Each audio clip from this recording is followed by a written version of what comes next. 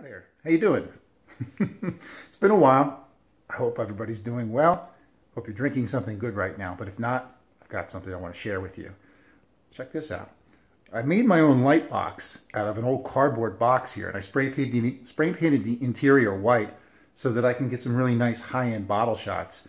Mostly when I'm working with this importer and distributor that I work with named Tom Teixeira. I like his wines a lot, and that's really what I wanted to share with you tonight. Check this out. This is a Petit Verdot.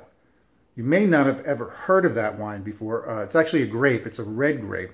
And the reason why is because for centuries it was used as a blending grape in some of the finest Bordeaux wines out there, but not usually on its own as a wine like this. It's got a lot of bold kind of like floral characters to it. It's strong in tannins. It tends to be high alcohol, but it's a tough grape to work with, and for that reason, most winemakers don't really want to mess with it. The winemakers of Bordeaux in France use this as a blending grape to beef up some of their Cabernet Sauvignon and Merlot-based wines.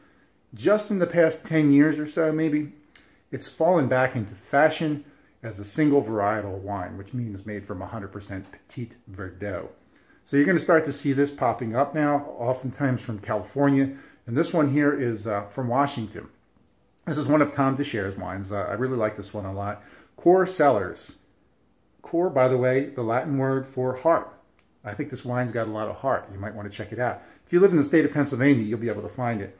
If not, you will be able to find other types of Petit Verdot. I really like to get people to try new grapes, things that they haven't had before. I'd like for you to try this if you can get your hands on it, and let me know what brand you got and also what you thought of the wine. So there it is, Petit Verdot, my quick recommendation for the week.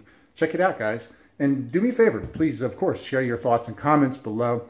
And if you want to see some more of my videos, go to my YouTube channel, share with your friends, and also subscribe if you haven't already. Take care of yourselves, and don't forget to drink something tasty. Cheers.